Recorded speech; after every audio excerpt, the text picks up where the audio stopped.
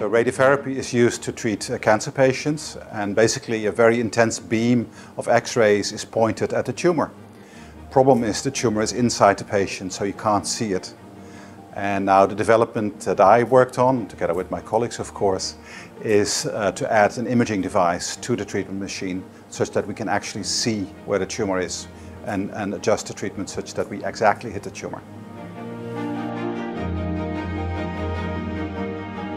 The cone beam CT scan was first built with a lot of parts that he found on the flea market in Amsterdam, and it's wonderful that this has been the basis of this great new invention that has been now implemented worldwide. I'm really a computer man or a hardware man. I like electronics, I like building things, and after deciding that maybe building your own spacecraft was a little bit out of reach, I thought using electronics for medicine was very nice. So yeah, that was a long-standing dream since I was a small boy, and actually that has materialized with this development.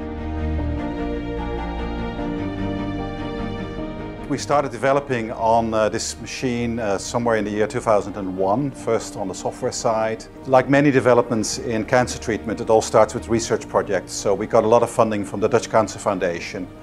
But eventually, to make a system that is used clinically, you have to collaborate with companies because they can put it into the market and deliver it to hospitals. As a researcher, you can't do that.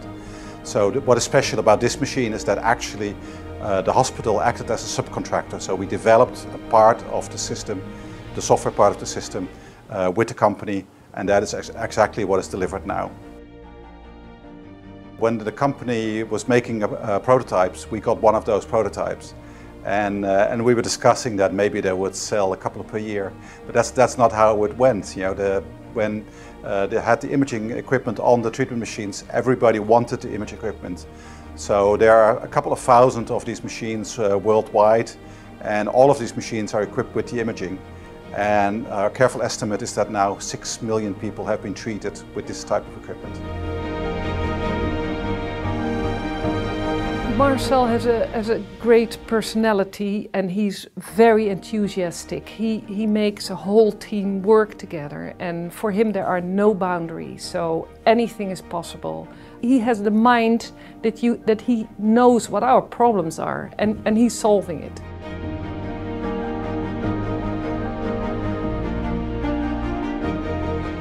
Here a CT scanner is integrated with the treatment machine.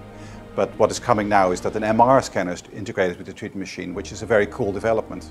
But actually, I think we should not only think about the patient during treatment, we should also look at all the biological uncertainties that are related to the treatment.